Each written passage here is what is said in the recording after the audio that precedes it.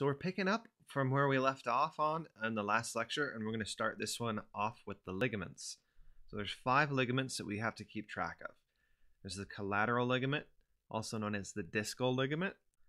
There's the capsular ligament, the TM, also known as the temporomandibular ligament, and then the sphenomandibular ligament and the stylomandibular ligament. So we're going to organize these 5 ligaments into 2 groups. The first group is in a group of 3, which are functionally going to support the TMJ. They're directly right around the TMJ. And then there's 2 accessory ligaments, which are further away from the TMJ, and they just support the TMJ. They don't directly affect it. And these 2 are kind of nice because they tell you exactly what they connect to. So for example, the stylomandibular ligament connects to the styloid process and the mandible. And then the sphenomandibular ligament connects to the spine of the sphenoid and right to the mandible. So for the beginning of this lecture, we're going to be focusing on just these 3 functional ligaments. And then at the end, we'll take a look at these 2 accessory ligaments. So the types of questions you'll see on a very general level are going to be asking you about which ligaments are accessory ligaments and which ligaments are going to be supporting the TMJ directly. So which of the following ligaments is an accessory ligament? Choose all that apply.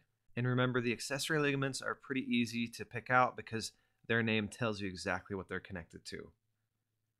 And so that's going to be the stylomandibular and the sphenomandibular ligament. So the first one we're going to look at is the collateral or discal ligament. So first, right off the bat, notice there's 2 names for it. So it can be called the collateral ligament. Sometimes it's called the discal ligament. And this disc comes in 2 flavors. So there's the medial discal ligament and the lateral discal ligament. And so right here I have a picture of the condyle, and then this blue football is supposed to represent the articular disc. And then these lines right here are the medial discal ligament and the lateral discal ligaments. And the job of these ligaments is to connect the disc right to the condyle and hold it on tight, not let it move around and displace itself. And so the origin is going to be pretty easy. It just connects from the condyle and then inserts right into the disc.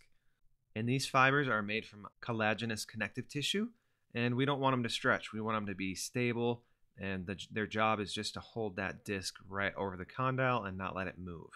And so their job is really just to restrict the movement of the disc away from the condyle. And so when these collateral ligaments tear, it's going to cause something called disc displacement. I prefer to call these discal ligaments because that kind of tells you a little bit more about what they're going to do. They're really going to connect to the disc, they're going to prevent movement of the disc, and they're in general just going to keep that disc just solid right above the condyle. So we've got 2 different terms here. We've got disc displacement, and then earlier we learned about dislocation. So remember, dislocation is when the disc goes too far forward and gets stuck in front of that articular eminence. And now disc displacement can occur in any direction. So take your fingers and almost act like you're grabbing this blue football, this disc, and then pretend like you're just moving it around, move it up to the top left of the screen, move it to the top right, move it straight up, straight down. That's displacement, is when you move that disc in any 3 dimensions. And these discal ligaments prevent you from doing that.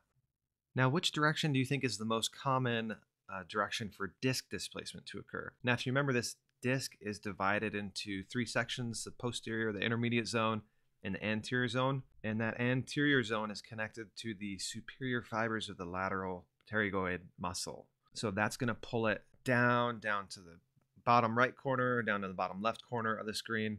And so it's most often going to be moving in that anterior direction.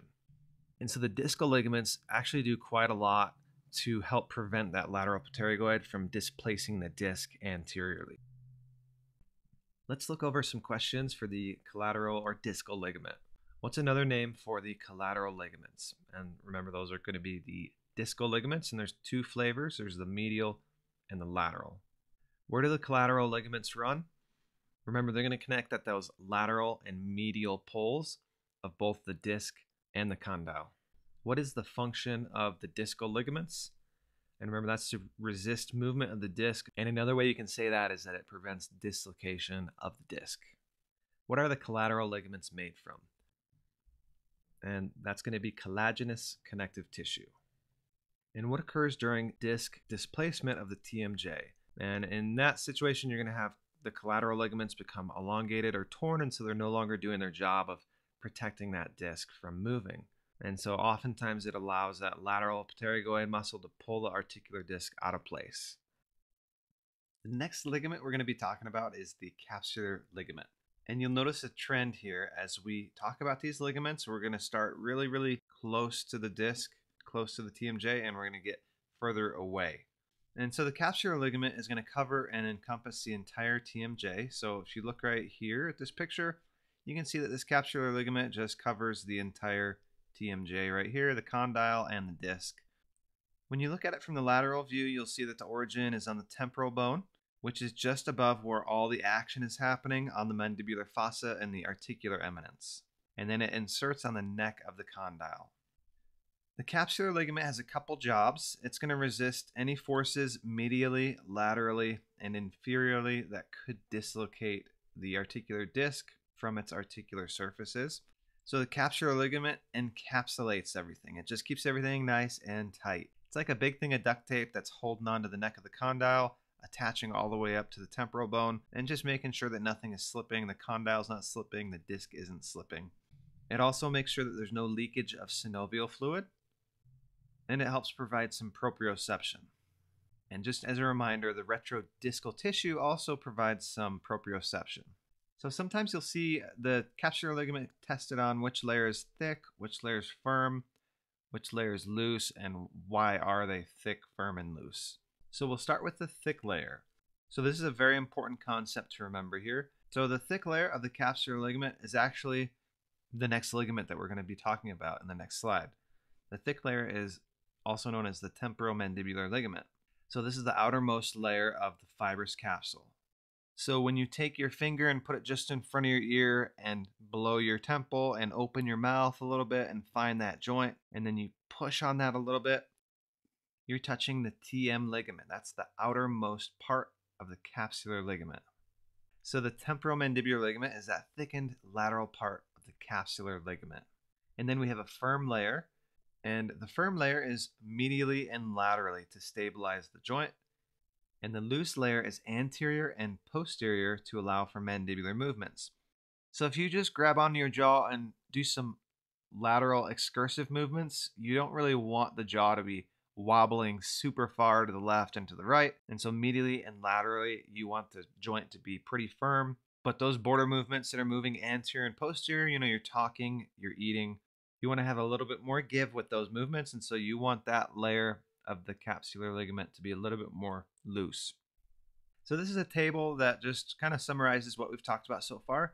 That collateral or discal ligament is literally connected right to the disc. It's connecting the disc to the condyle, and it's going to help restrict movement of that disc away from the condyle.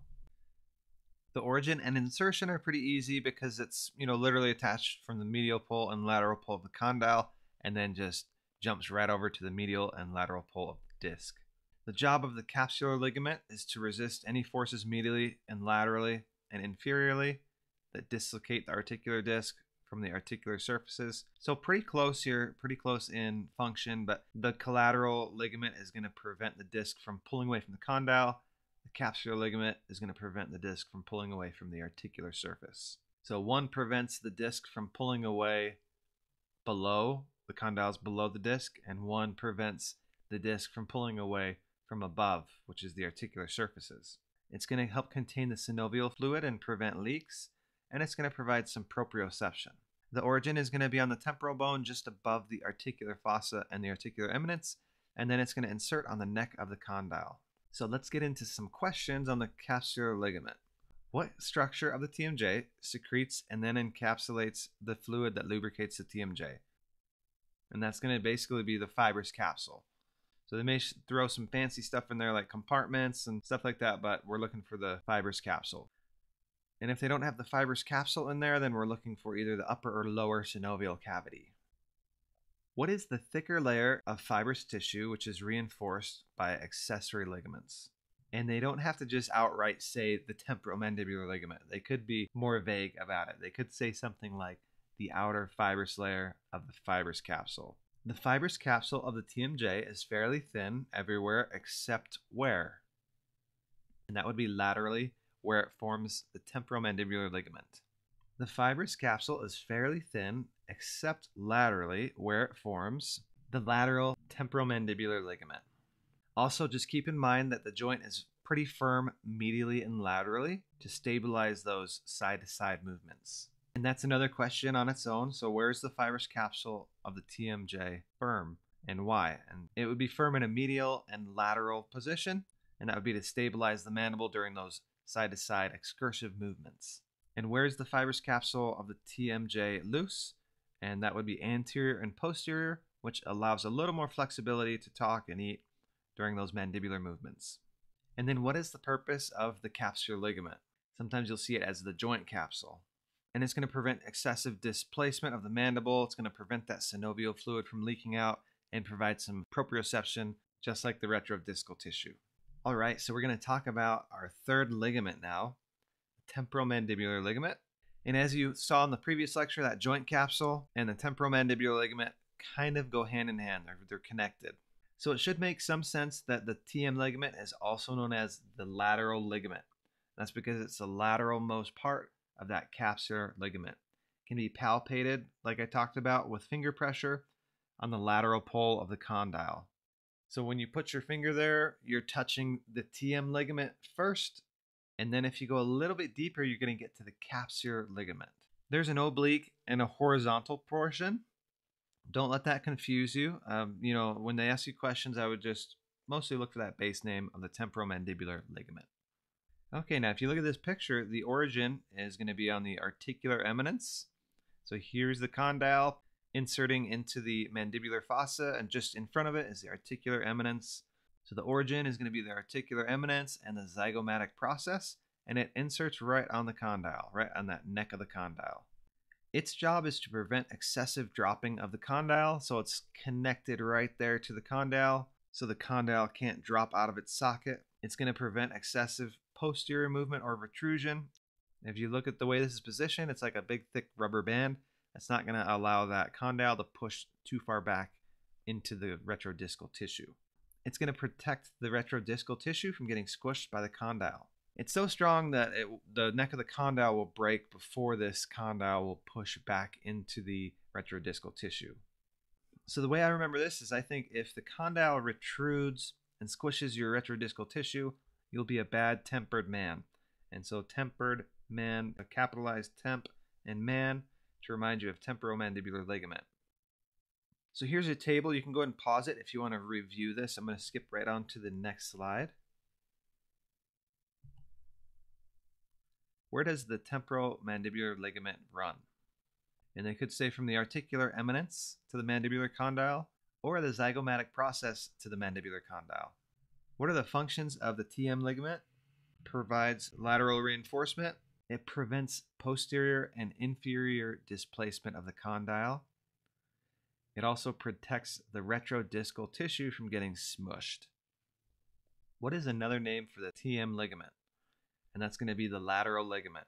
When there's a fracture of the neck of the condyle, why does the head of the condyle remain in the mandibular fossa? And that's because of how strong that TM ligament is. It's like a very thick rubber band, and it's just going to hold that condyle up in the mandibular fossa, even if the neck of the condyle is broken. We're going to switch gears now from the main ligaments to the accessory ligaments, and you'll notice a theme with those main ligaments. We start super close to the disc. With the discal ligament, we zoom out a little further to the capsular ligament, and then we zoom out even further laterally to that TM ligament. There's really not a lot to study with these accessory ligaments. They're really not tested on too much, mostly the origin insertion, and then like one or two little facts about them. So we're going to start with the sphenomandibular ligament. So that's this one right here. The origin is going to be the spine of the sphenoid, and it's going to insert on the lingula. And you'll notice that this is right next to the mandibular canal where we do our IAN block. So this is going to be the most damaged ligament during an inferior alveolar nerve block. And then the stylomandibular ligament is going to originate on the styloid process, and it's going to insert on the angle of the ramus. And its job is to prevent the mandible from protruding too far. So this is like a rubber band connected to the back of the mandible to prevent it from protruding too far forward. All right, so we've got my old pal Piccolo here acting as the stylomandibular ligament. And we've got excessive protrusion, like class 3 protrusion. And that stylomandibular ligament is preventing that excessive protrusion from pushing your jaw forward. If you've ever seen the movie Forrest Gump, then you know one of the most popular and famous characters in there is Bubba Gump. And he's got this crazy class 3 occlusion. And so his stylomandibular ligament is not really working that well. And so he's got this excessive protrusion. So here's a quick summary of the jobs of the ligament. So the discal ligament is going to keep that disc close to the condyle. The capsular ligament is going to keep that disc close to the articular surfaces. And if you watched the previous lecture, now at this point you are really well familiar with what the articular surface is, the layers, the exception with the TMJ, and all that good stuff. The TM ligament, remembering that if the condyle protrudes and squishes your retrodiscal tissue, you will be a bad-tempered man. And then to remember what the stylomandibular ligament does, we're going to think that it's trying to make you a stylish man, unlike Bubba from Forrest Gump. So let's get into some questions here. Name the accessory ligaments. It's going to be the sphenomandibular ligament and the stylomandibular ligament. The function is to limit excessive opening and protrusion. Where does the sphenomandibular ligament insert? And remember, that's the lingula of the mandible, and it originates in the spine of the sphenoid. What ligament is damaged the most during an IAN block?